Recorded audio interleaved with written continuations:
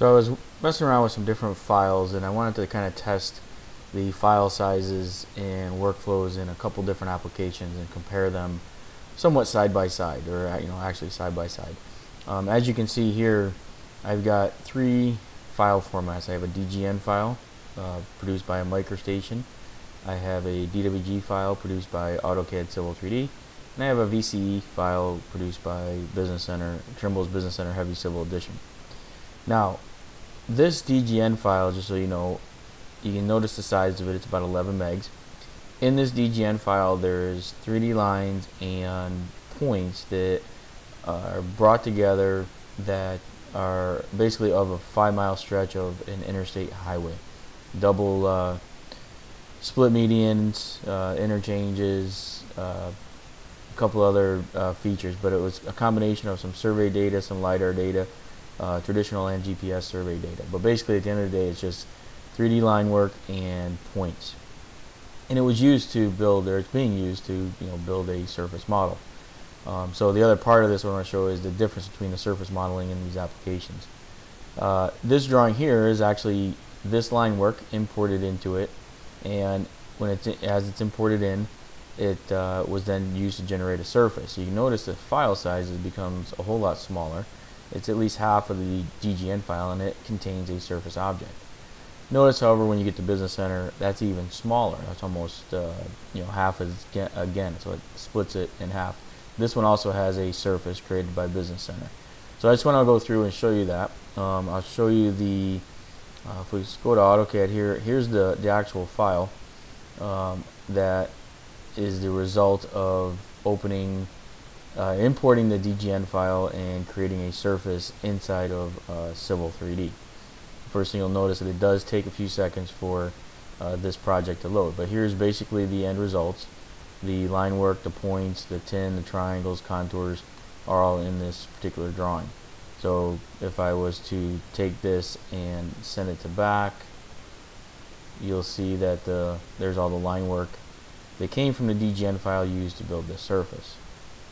And if I open up in Business Center, if we open up this road, same drawings, we have same data sets. You'll notice a couple things. Again, it takes a few seconds for it to open up and display the information. So again, I started both applications from scratch, opened up the drawing in the project. This one here as well has the data, has the tin, has the contours. This one had a 3D view, so that's probably why it took a little bit of extra time for it to open.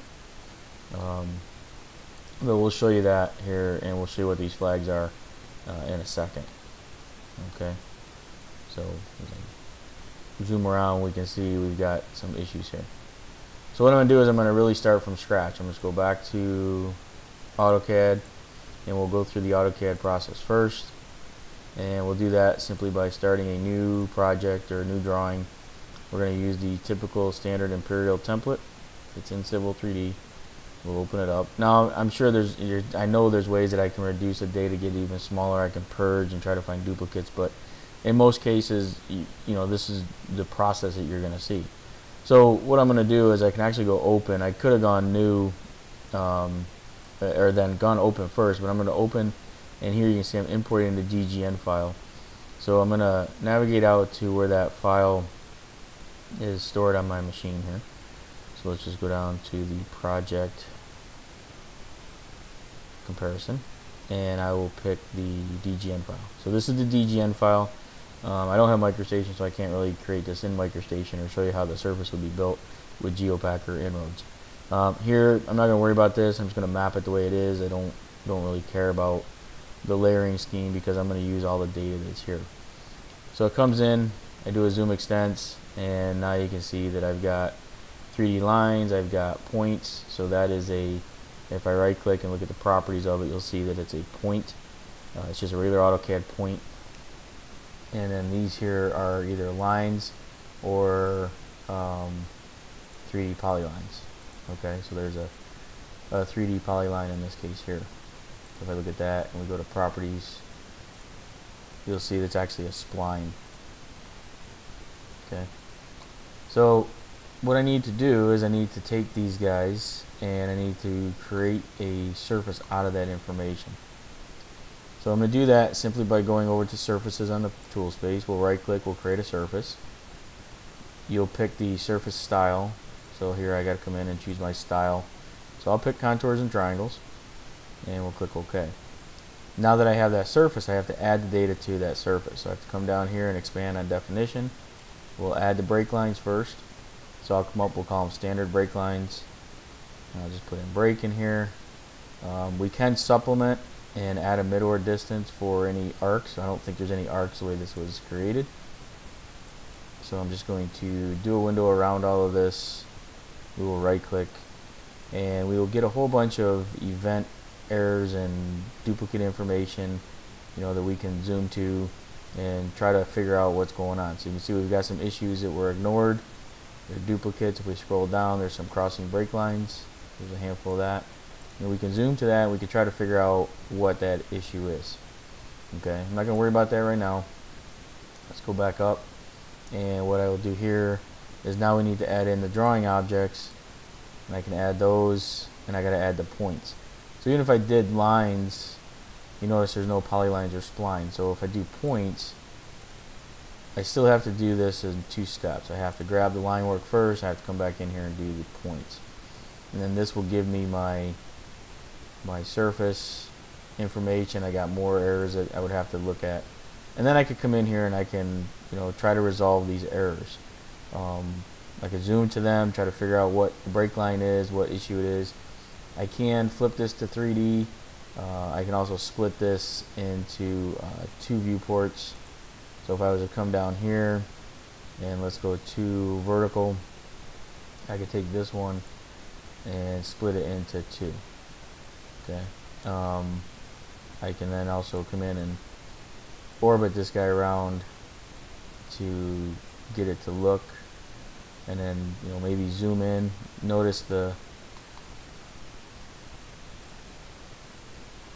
little bit of lag there. Alright, so I can come in here and I can zoom in, take a look at it. If I want to change the way this looks, then I would have to pick on the surface and actually change the surface style by going to the surface properties. So if I was to go to surface properties or edit surface style, under display I can change it between model or plan. So in plan, if I don't want to see the triangles, we can turn those off, and in 3D view, in the model view, I can keep them on. Right, so you do have that functionality.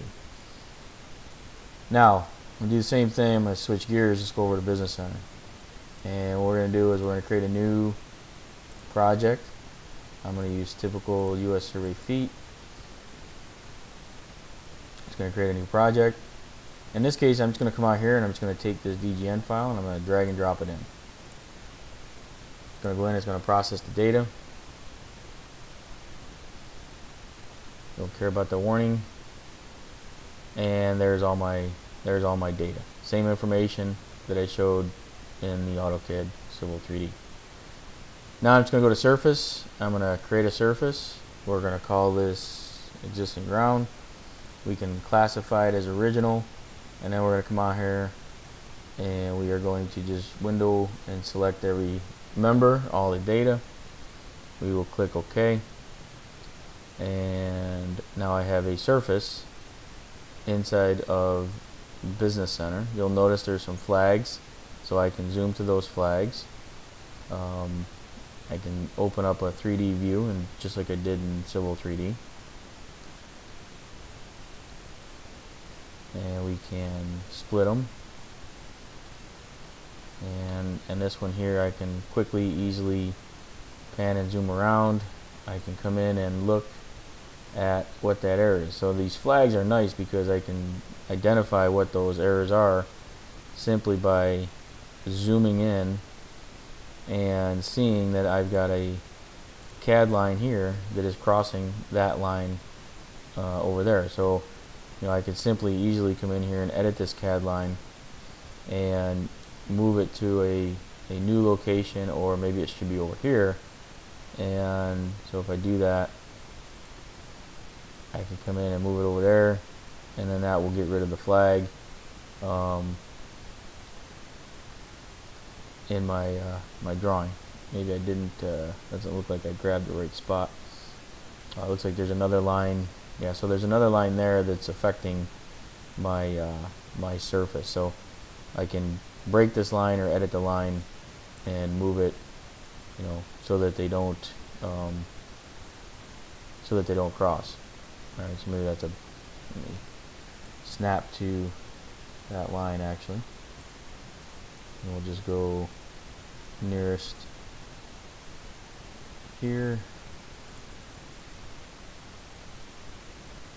and there, that gets rid of the flag. So again, you know, I kind of picked the spot, but and that was minute error there. Maybe that line is not needed. Okay, there's a lot of different ways to edit, and we won't get into that right now. We basically just want to show you the steps and how quickly I can create a surface inside of Business Center from the same data that I had, you know, as a dgen file in different applications. And then again, comparing the size, if I save this, you know, if I save it, it's going to give me the file size, and that file size is going to tell me, you know, what I showed you earlier. It may not be the exact what I showed you because I did a little bit of cleanup, did a couple different things. So let's just take a look at this from raw. Let's go to let's go project data here, and we will go to project comparison, and we'll call this I-64 BC. We'll save that one. We'll go over to Civil3D. Oh, let's make sure it's the same. I need to make my contour, so that's the only thing I need to do. I would come in here and create some contours, and let's set the interval to 2, index contour being 10, so it's the exact same. And we'll click OK, so I've got contours in there, and we'll save that file. If I come back over here, I got the same thing, same displays, and if I was to come in and save this, we'll save it in the same spot. Scroll down here, project data, go to project comparison, we'll call it I-64-DG. There's no okay. We'll save that. Now let's go out and take a look, and we can see here my drawing 4 megs, my Business Center file 2.7. So again, if I clean it up, do a little bit more cleanup, I could probably reduce these guys down, but still Business Center is half of the Autodesk one. Steps are fairly similar. You can do the same stuff in each one. Big differences is what I've shown you here in Business Center, and what I showed you in Civil3D is you have to have Civil3D, which is about a, depending on if you rent it, lease, you know, you can, there's renting options, different things, but I think I went and did a quick Google search, and it's around 65, and let's just say $6,000 to get Business Center to do what I just did, or to get Autodesk Civil3D to do what I just showed you. With Business Center, I can do the same thing, and this, what I showed you here, costs absolutely nothing. You can core module from Trimble, and there's absolutely nothing, there's no cost to do what I did, to do what I just showed you here. Now, you do, if you want other features like some of the cleanup features, you do have to purchase the modules for that. But comparing these as closely as possible, apples to apples, I can achieve a lot more, a lot faster for no cost versus a expensive software application.